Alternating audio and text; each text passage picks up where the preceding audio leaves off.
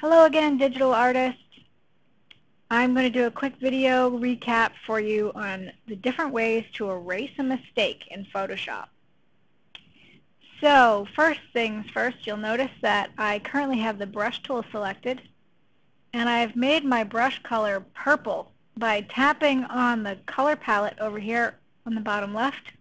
This is my active color. It's on top. I have white as the inactive or background color. And just by holding down my pen on that purple square, I brought up the color picker. So that's how I got my nice purple color. I've chosen an airbrush, and as you can see, I started coloring the blue beetle purple. But I'm not really all that sure that I like the blue beetle purple. I mean, it's kind of funky, and beetles look good purple, but I don't know. It really feels like maybe it needs to be blue to me. So there's a bunch of ways that I can undo my purple color. For one thing, I can use Command Z or Control Z for Windows. And that is just going to take off the last stroke that I've done. So I paint a stroke, Command Z will undo that stroke. It will only undo your last action.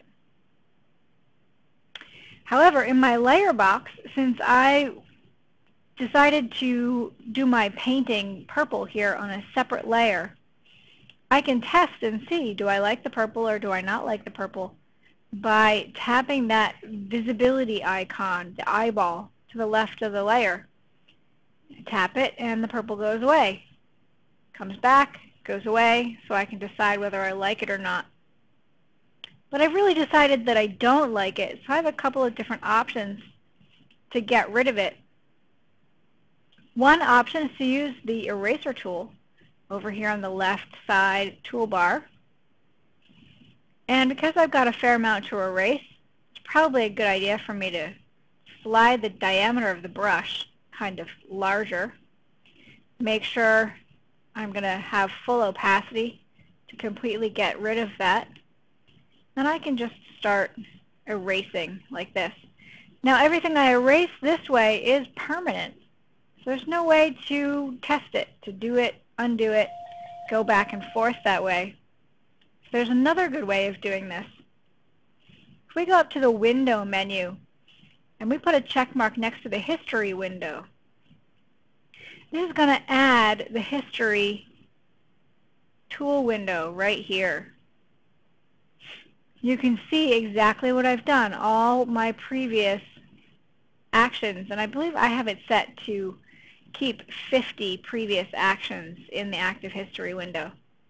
Now this is kind of cluttering up my desktop, so remember that I can drag the history tab over to the side, and when you see the blue highlight on this box and drop it, it will become another tab right here in my side windows.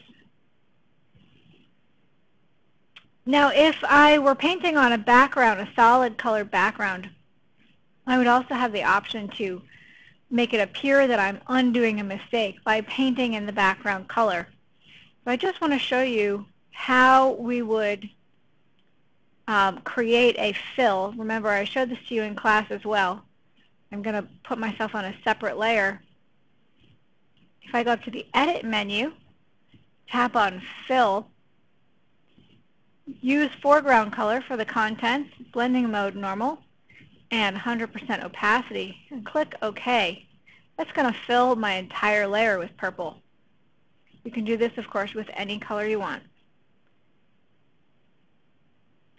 So, you can also choose different colors here. Just going to remind you by tapping the Color tab.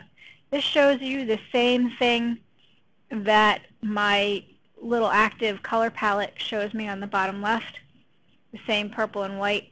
I can also choose colors from the Swatches tab. Alright, that's it for now. Have fun practicing.